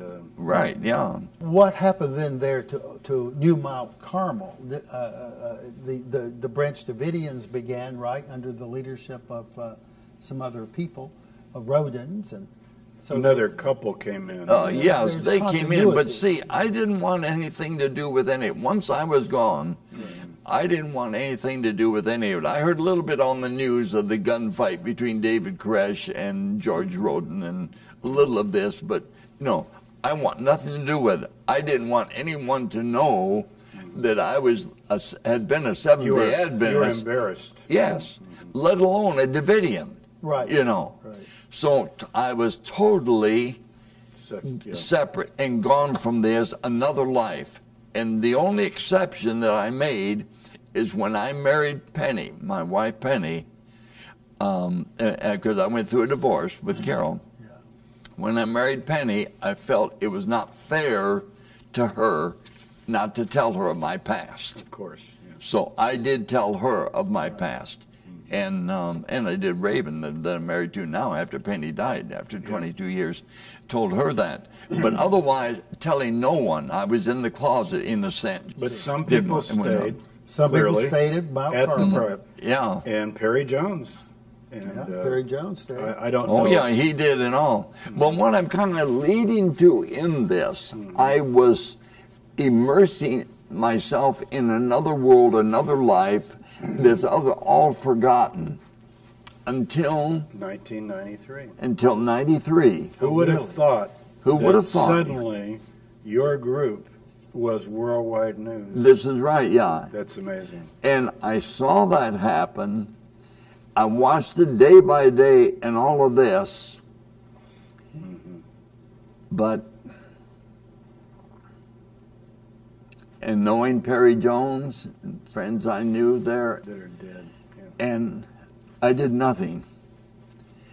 And even now, I am ashamed of myself when I'm sitting next to two men who had nothing to do with the Davidians or Mount Carmel or anything else, had no history of it, but two men who then will step out and see what's happening there and try to do something about it, and went down to do it. And here I had a history, and I didn't do anything about it. I didn't try to. I even thought of maybe, but I said, what can I do? I can't. And I'm ashamed that I did nothing to try to stop that. And I feel, you guys, you picked up what I should have been doing when I had more justification for it and all. I mean, and so I'm in awe of you guys. Well, And what you did, and I put myself in the place like Peter. Peter was with Jesus all that time. And then he sees him taken, and he's standing in the courtyard hearing people saying, you're a part of him, and he totally denies it. He didn't try to do anything. And he went out and wept. I mean, it was a terrible blow to him. All that I'd experienced with the Davidians beforehand, and now comes the real test. And I don't have the guts to make some effort in some way to help save the lives of those people there. And you guys did. That's one reason we're doing this, and I think it'll end up being for good in a broad way, not just the Davidians, but we're going to talk a little bit in closing about lessons we learn here. Yeah. But I will say this, and I'm not just trying to whitewash your emotions and feelings here or say forget it, but the FBI was being so bombarded with people coming from everywhere, including Davidians. I don't think you would have gotten through much because. Well, they tried to get me. I hid. Did Yeah, they tried to get me, but I was under my wife's phone number, and my boss wouldn't tell them where I was. Because I know Phil had a terrible time even getting. Yeah, they deflected, they tricked me, they they gave me the impression. The way we were able to get through is a miracle, if you believe in miracles, and that is that Phil was in the Hilton Hotel in Waco making a call and ended up next to Dick DeGuerin's wife. They started talking. Well, she dropped her purse and her and cards fell out. And I just didn't know who she was, then, but I was helping pick up the cards, and then we introduced ourselves. And so she said, "Well, I guess you're a reporter." So, "Oh no, I'm a Bible scholar." And she said, "You need to talk to my husband." And he said, "Who's your husband?" Dick DeGuerin. Now, he'd just seen David that day. Yeah. And was spending dozens and dozens of hours inside. Dick DeGuerin. And that's how we got in. Yeah. There's no way we would have got in ourselves, just knocking on. We know Is something. that right? Let us talk. We know. And you're doing so much with your life now, with helping people in Israel with food and clothing and things like that. I mean, your life has become just a stellar thing of doing so many great, virtuous things. And just what we're doing today should help a lot of people. Because in the American tradition, there's got to be room, don't you think, Jim, for groups to be able to express themselves and to study their religion and go ahead and live it out the way they think they should. See, we talk a lot of, to me, the whole lesson of all this is not just David Koresh or the Davidians or Hudef or anything. It's the First Amendment that we talk about a lot. What we summarize is freedom of religion, freedom of speech, and freedom of the press. Those three things. And if, as they've been interpreted by the Supreme Court, freedom of religion means freedom of religion. Yeah. And just because someone's very convicted and has what you'd consider to be a fairly crazy idea, like the world's going to end on a certain date, or you're studying this view or that view. Yeah. Our forefathers set up a scary experiment. It's very frightening to think about. That we can say, believe, and think anything we want. Yeah. That is frightening in a way. Oh, yeah. The good, the bad, and the ugly. We deal with it all the time. Yeah. We get the Nazis that want to march, and we have safeguards. We don't allow hate speech, and it sounds like your people were being very kind, actually. Yeah. But, you can't be racist, and you can't bash gays and different things. We've had to work through that as a culture. Yeah. As far as religion goes, to me, the lesson of Waco is that people who are sincerely convicted of things that are maybe inconceivable to someone else, and you would call it a cult, or these people are brainwashed or whatever. One man's cult is another person's religion. But it's not, your defense of individuals that take those positions is not an endorsement of their position on it. Correct. And it's the same thing here with David Koresh and the Davidians there. Right.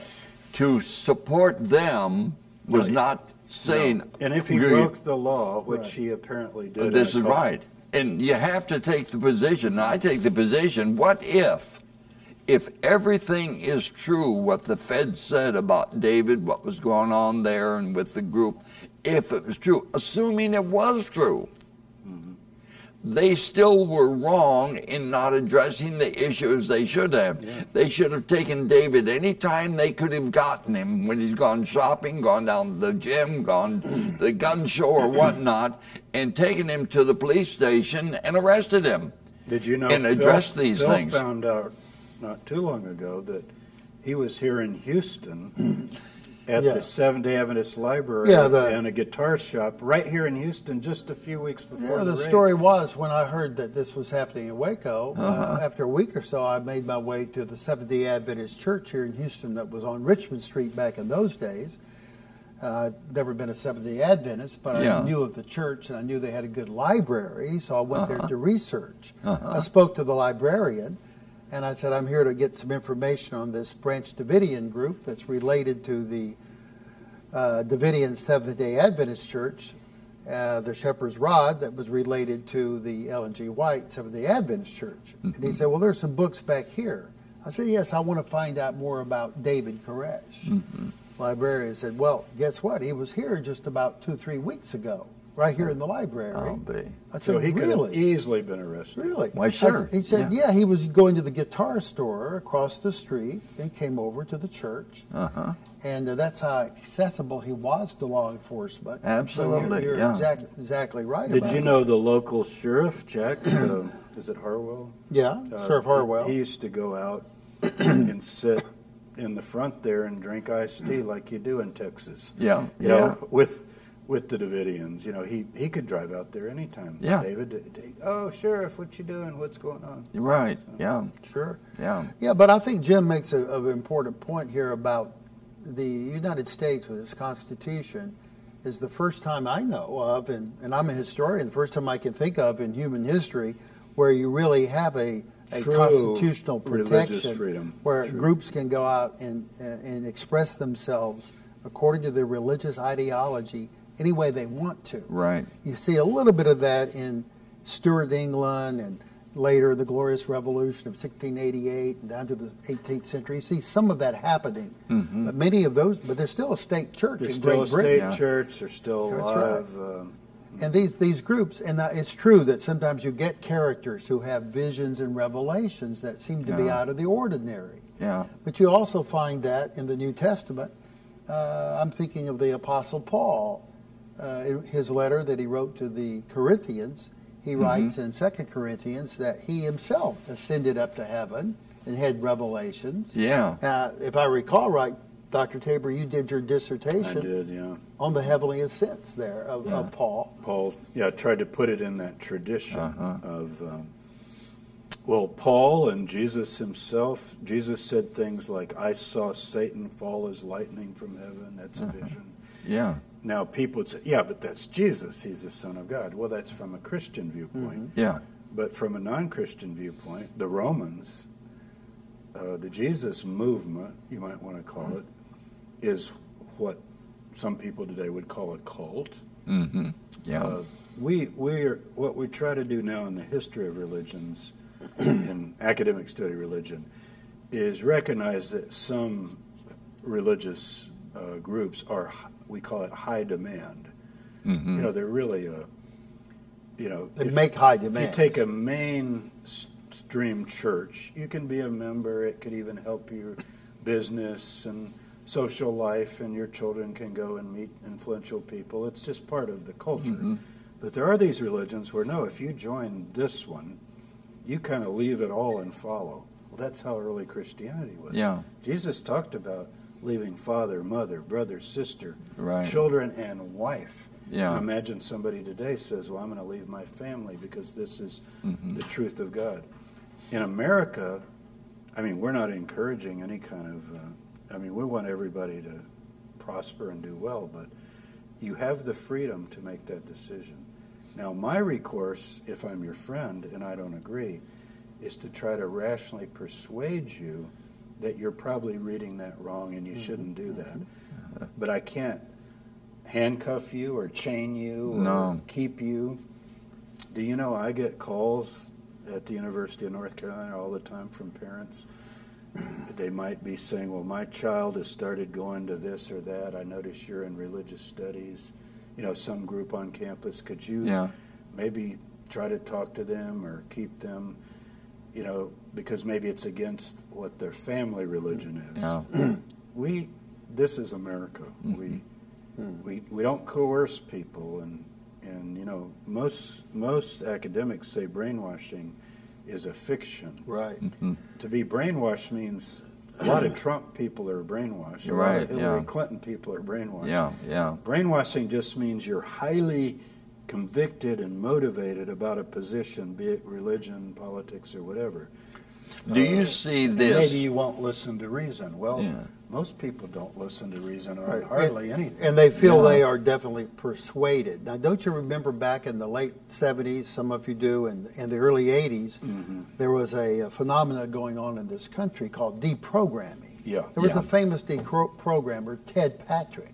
Yeah. And you could pay him money, and he would kidnap your wife or your child. Yeah, unbelievable. And he would put them in an isolated place, Yeah. give them a little bit of food and water, and then try to persuade them, brainwash them out of their newfound religious faith and back to whatever the family wanted them to believe. Yeah. Well, when I found that was happening in the United States, I said, this is contrary to the Constitution. Absolutely. This is unethical. So I started a counseling service back in 1980 called Reunion. Oh, that's what. And that's how I got started in the study of religion, groups that are not in the mainstream.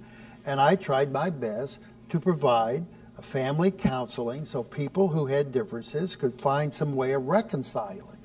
So when Waco comes along, I'm trying to reconcile, find a resolution between law enforcement and the religious group so they won't have a terrible, traumatic conclusion to this clash.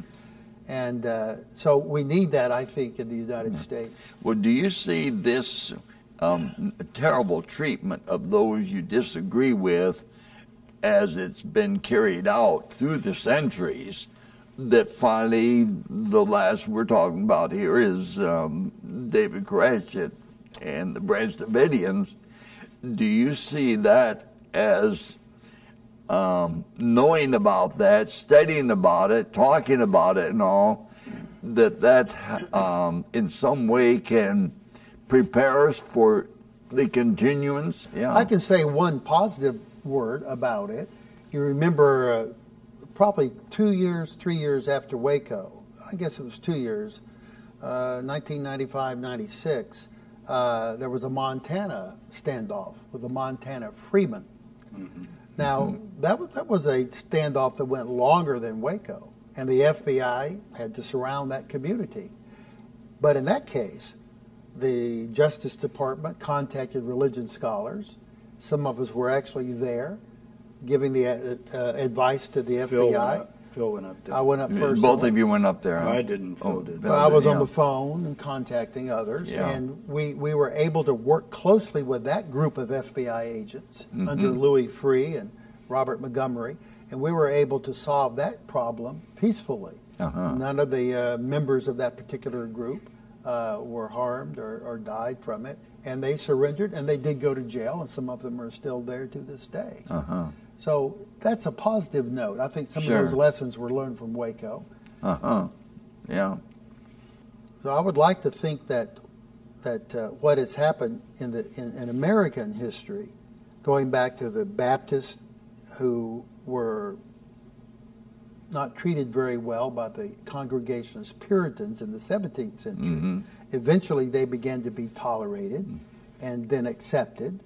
Same with the Quakers. Some Quakers, as we know, were hanged in Boston in the 1630s and 40s.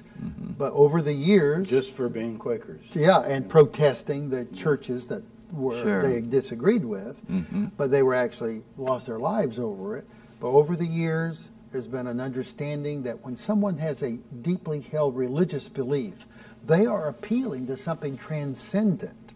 They're not just saying, in my opinion, I don't like that road or I don't like that custom.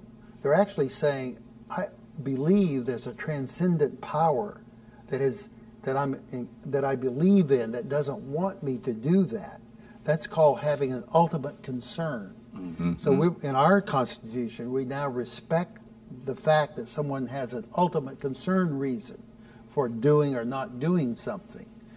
We saw some of that transgress in 1993 with the Branch Davidians, but in Montana that was recognized better. I look to the future where this principle of allowing people to follow their belief systems, whether it's about what days they keep, or what holidays they don't keep, or whether they live in community or don't live in community, or whatever they believe, as long as it's not impinging directly upon the safety of other people, is respected. I'm hopeful for that. I think Islam is the challenge today because of the what?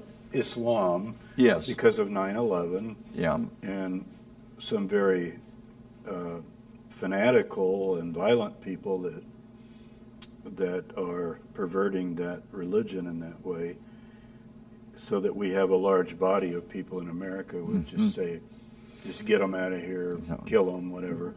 Similar to what they were saying about Baptists or Quakers 300 years ago. Yeah. And even Roman Catholics. Remember when Roman Catholics first came? Yeah. And Jews. Yeah. Country clubs, all kinds of social things in the Northeast. You couldn't be part of that if you were a Catholic or a Jew. Yeah. And now we don't have a Jewish president yet, but we've come close. Yeah. Well, I would like to ask you, Dudley, is there anything else that you personally would like to add to our discussion today that maybe we've overlooked or that you feel strongly about? I think we've covered the historical and the personal aspects. Would you like to have anything in conclusion? I wish someone could give me the answer to why I again got somewhat involved and then involved with you guys and God bringing us together. What is his intent to be the outcome of this? I raised the question why. I'd like the answer. And at this point, I don't know that I have the answer. I do know that I hid for all these years until only about a year ago that I decided then to talk to Rabbi Ron Aronson and tell him who I really was, you know, in all of this. But I still fall back to even my son who said, Dad, you kept all of these materials all these years for some reason. Be ready for God to show you the reason to open the door and all. And so I am ready for that, but I don't have the answer You're yet. open to the future. I'm open to that. Maybe you guys have the answer to it. I don't know. Well, I think a lot of this material you brought, and we just brought a teeny little sample. We could fill 5 tables here with that material that you saved. This can become part of the archive of the history. I'm thinking academically, of course. Here. And so it isn't in vain that you've kept this. People who want to study these things, I see someday somebody will write a PhD dissertation at Baylor or any university, you know, and these are primary sources. Primary source material. That are very valuable. So that's more would be my answer. As far as a greater transcendent thing, I don't have anything like that I can articulate. Now, I do know during Waco, Phil and I had these experiences, like getting connected to DeGuerin's wife, even though it ended up tragic.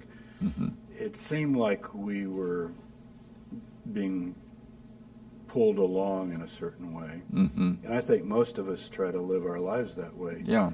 Whether we have this faith or that faith or how you define God or whatever, we all ask that question, what's it all about? Yeah. You know, what's it all about? Yeah. And we know we're all going to die. Yeah. And so we wonder,